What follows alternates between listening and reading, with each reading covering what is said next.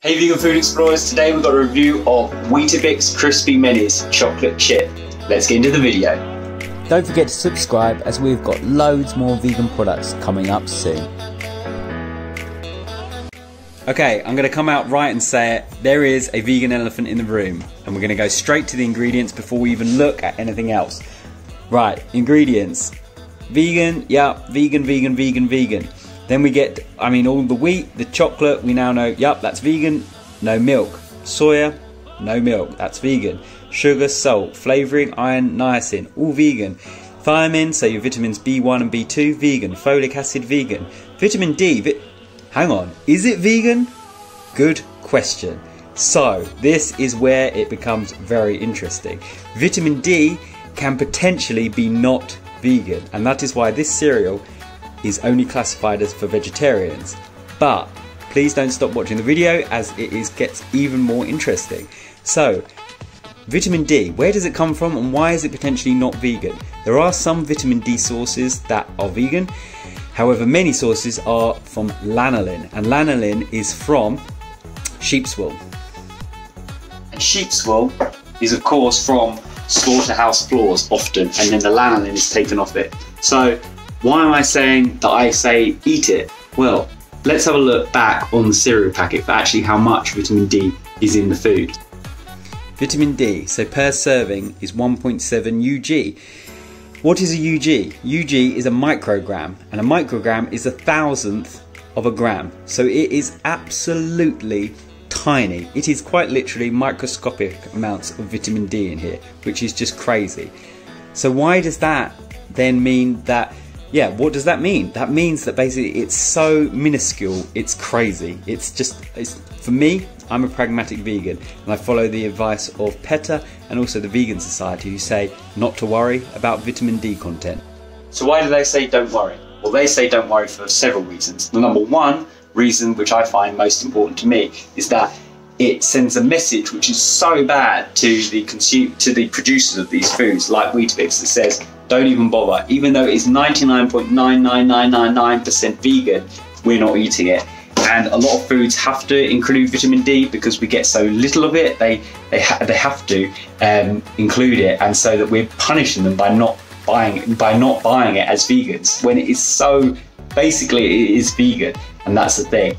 Second of all, for me, I am a pragmatic vegan. I live my lifestyle that I do as much as I can to possibly avoid animal products or animal suffering. However, you've got to be real. It's 2021. The tarmac outside my road that I drive on to go to the farm animal sanctuaries to go and get my favourite vegan burgers has animal products in it. There's animal products everywhere. I try my hardest to avoid it, but there just are.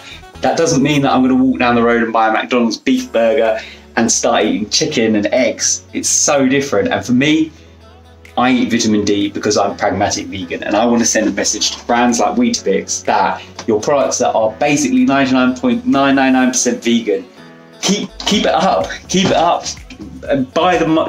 more demand. This world runs on money.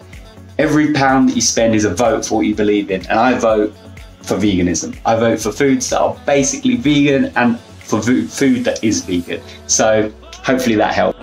I'd love to know your views in the comments below, because vitamin D is a really interesting topic, and lots of people have different views, and I don't think there's a right or a wrong reason. I know several vegans that I talk to that just don't eat it because they don't want to, but I know a hell of a lot of vegans who do eat vitamin D, and I also know a lot of vegans that don't even know that vitamin D isn't vegan. So hopefully we've learned something, and I'd love to hear your thoughts down below. Tell me I'm crazy, as I'd love to debate it out.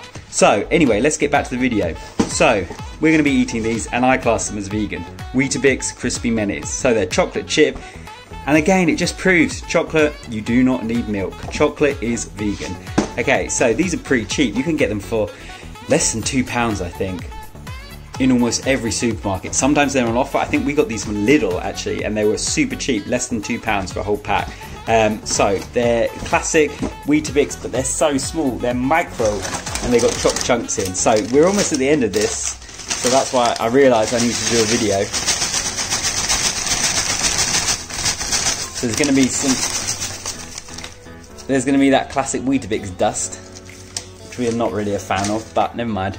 Right, so as it comes out of the bowl already, I can smell the chocolate. We're going to do a little close up here. So look, they're tiny. They're really, really tiny. They're like a half a thumb of Weetabix, and you can see the chocolate. If my phone ever decides to actually record it, yeah, you can see the chocolate chunks. You get a lot of chocolate in there. Loads of chocolate. I can smell it. I can actually smell it. Smells really good, and they're super sturdy. I'm gonna try and break one. Yeah, they're really, really strong. They're not like your regular Weetabix. I think they are a little bit different, you know. Like a regular Weetabix is really quite dry. You need a lot of other stuff, but these, I think they may have a little bit more sugar in them because they're a lot more crispy. Yeah, and they are called crispy minis, so that would make sense. They're harder, and they have much more of a sweet flavour and a real crunch, which is really nice. And then of course you have the chocolate. Right, let's pour some milk in. Okay, we're going to be using Alpro Soya, plant-based, packed with protein. This is my favourite milk at the moment. It's great value, soy milk, high in protein, and it has calcium in. So I'm just going to pour a little bit in, and we're going to see what happens. So yeah, so another thing of them being crispy means that they don't dry out very much. Sorry, not dry out. No, they don't get moist. They don't go crumbly. Let's have a little look. So look, already a lot of cereals will go really soggy, but they are not at all. Even these granules, that dust, are still, you can feel it. It's still quite hard. So let's have a look here. I'm going to take a bite of one.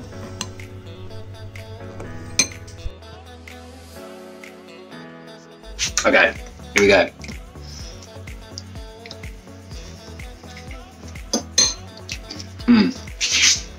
You can hear that crunch. It's crunchy, but not too much. It's just softened up a little bit with that soy milk. It's got the chocolate bits. I reckon you get about maybe 4 or 5 chocolate chips in each one. It's really chocolatey. It hasn't made the water go chocolate because those chips stay inside. Here, you can see this is from the dust. They've come loose. And these choc chips here, really good. Really, really good. Really high quality. So yeah, I definitely recommend these. These are great breakfast. Are they high in sugar? Let's have a look. Per 100 grams. Sugar 17 grams per 100. So no, I don't think they are that high in sugar really.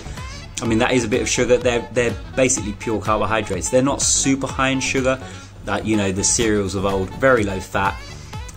Protein, 10 grams, modest amount of protein, and 386 calories. So I think these are pretty healthy breakfast, to be honest. Great carbohydrates, got a few vitamins in there. If you had these with some milk and some fruit, that is a great breakfast of champions. I hope you enjoyed this video. I hope learning about vitamin D kind of made sense, and my thoughts and the thoughts of Peta and the Vegan Society. Let me know in the comments below what you think and how you approach it. See you in the next video. Thanks.